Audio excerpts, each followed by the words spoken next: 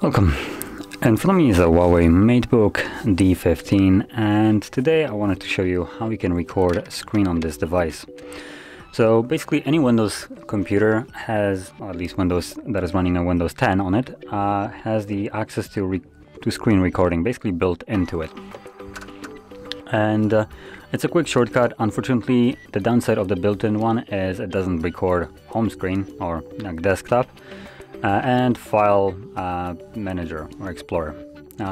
So anyway, if you're planning to record some games or other stuff, any other program, it should work just fine. But when you try to record just like the desktop, it won't. So anyway, to actually toggle it on, you want to hold the Windows key right here and then press G. That's kind of the reason why I'm recording in this wonky way, just so you can see the keyboard. And as you can see in here, it brings up the little overlay right here, and all you would need to do is press the start recording.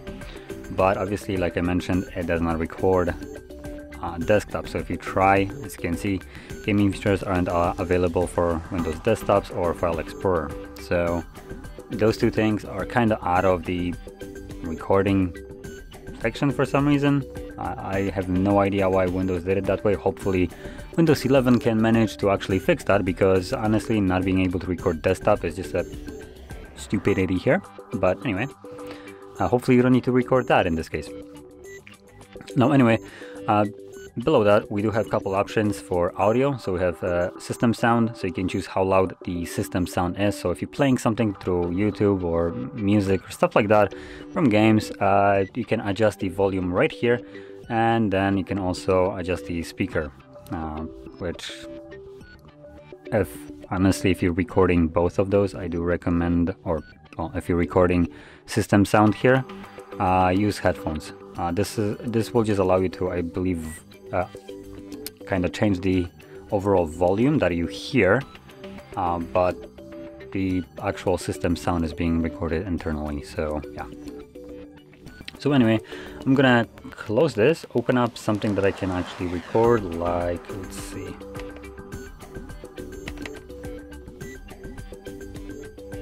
And let's see if I can record our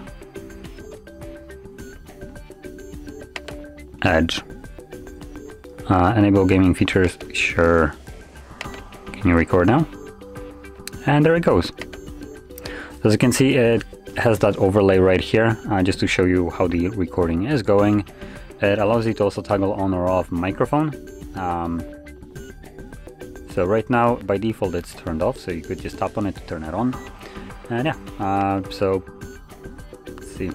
Just gonna kind of fiddle with this just so it shows something. And I have no network connection, which for some reason just closed the recording.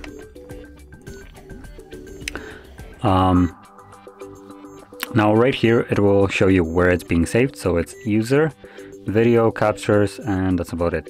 So let's open up our Explorer, let's go to video, capture, and there it is.